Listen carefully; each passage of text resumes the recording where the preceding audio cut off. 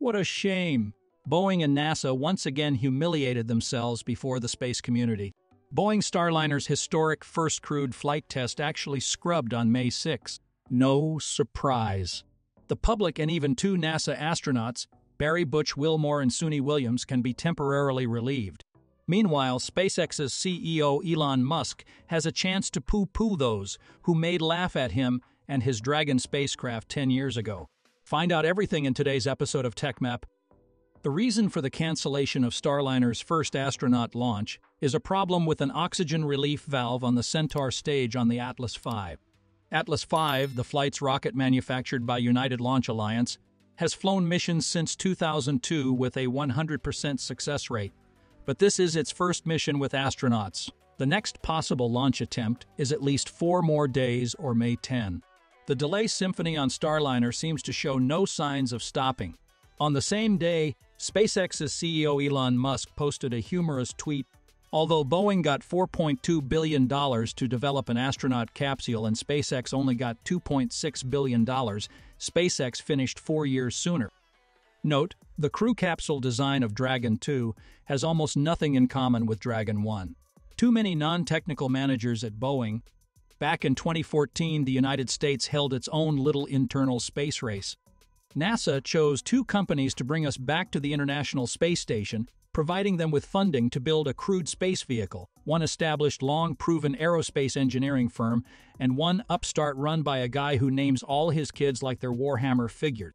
10 years later, the race has a clear loser, Boeing.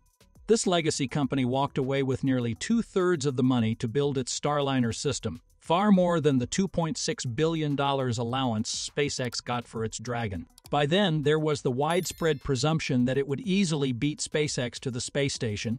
Ironically, instead of being an easy favorite option for national interest, Boeing's Starliner spacecraft becomes a gold digger.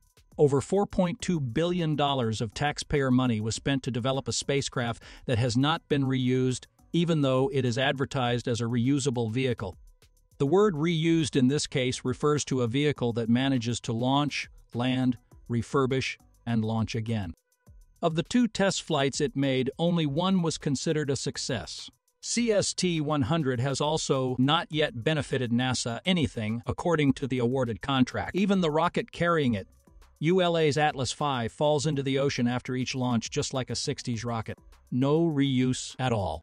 More importantly, the spacecraft flies on a booster using Russian-made rocket engines they can't get anymore. They can fly it exactly 6 times before they run out of boosters. There are too many political motives here, and we, the diligent taxpayers, have almost no control over where our money goes. So, the world doesn't need another capsule. What matters is fully reusable rockets and spacecraft. This is Elon's sharp response to Boeing's blind advocates, who use the reason as needing many commercial suppliers to deny serious errors caused by the CST-100. So, what went wrong here? The first one is about the cultural gap between 2 firms.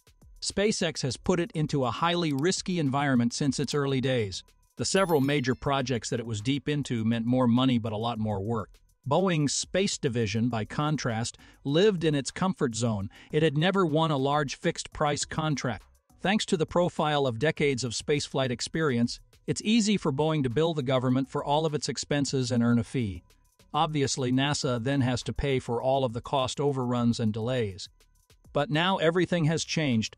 Boeing had to deliver a flyable spacecraft for a firm fixed price. Thus, every penny spent on Starliner meant 1 less penny in profit. To avoid the greater loss, they came up with a more terrible decision, allocating fewer resources to Starliner than it needed to thrive. Secondly, the weak organization is a big deal. Boeing spread out the responsibility related to software for 2 teams at 2 separate locations, Kennedy Space Center in Florida for the ground system software and Boeing's facilities in Houston near Johnson Space Center for the flight software. Unfortunately, neither of them trusted each other. They mostly operated separately, not really sharing work with each other. The lack of smooth coordination between the 2 software teams finally ended up in software problems in the uncrewed flight test Boeing orbital flight test in December 2019. We did not get the orbital insertion burn that we were hoping for. It appears as though the mission elapsed timing system had an error in it. John Mulholland, A vice president who managed the company's commercial crew program also admitted that the company did not run integrated, end-to-end tests for the whole mission. He also insisted that it was not due to the cost matter. "It was definitely not a matter of cost," Mulholland said at the time. "Cost has never been in any way a key factor in how we need to test and verify our systems. If Boeing met trouble with internal communication, its working relationship with its partner, especially Aerojet Rocketdyne, would not be brighter." The company selected industry leader Aerojet Rocketdyne for Starliner's various thrusters, despite Rocketdyne having its own myriad subcontractors. This contributes to making the process more complicated, time and cost-consuming because of the relevance of a dozen different people in different departments at different companies. What's the result? Nothing good. Starliner still hits troubles and a series of delays. SpaceX remains loyal to its vertical integration method, developing and building one's own technology, which is faster, cheaper, and much more efficient. So, it's time to scrub the loser to make room for the best of the best candidates. SpaceX Dragon is now the only reusable orbital cargo spacecraft in operation. In 2021, faced with the delay of CST-100, NASA extended its deal with the company to cover 5 additional missions. The newly contracted launches extend their partnership through 2030 and bring the total contract value to nearly $5 billion for 14 fully operational astronaut missions. Although got less money than Starliner initially, in the end, SpaceX could over Boeing by flying 14 times for NASA, earning a tidy fee each time, compared to just 6 for Starliner. Meanwhile, Boeing has lost $1.5 billion in charges due to delays and overruns with its spacecraft development. In 2020, Dragon first carried people to the space station, and for 4 years, 13 operational public and private missions have been flown to orbit. The reputation, safety, and reliability are off the table for Dragon. Taking responsibility for carrying the spacecraft, the partly reusable Falcon 9 rocket is no less notable. As of April 2024, SpaceX marked the 300th successful recovery on land or at sea of Falcon 9 boosters or Falcon Heaviside boosters, an impressive tally that has now seen hardware alight 233 times on drone ships in the Atlantic or Pacific Ocean since April 2016 and 67 times on solid ground at Cape Canaveral or Vandenberg Space Force Base Kala since December 2015.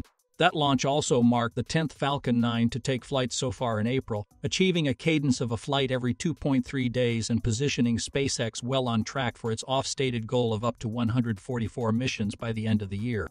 Elon Musk's space company has been developing and testing its next-generation rocket called Starship. This fully reusable rocket is the largest and most powerful rocket ever built, experienced 3 flight tests, and is towards its Flight 4, likely at the end of May. The common in all of SpaceX's vehicles is their reusability, which offers the benefit of cost, turnaround time, and even technical improvement. Honestly, rockets' reusability has led to a major and often overlooked SpaceX benefit.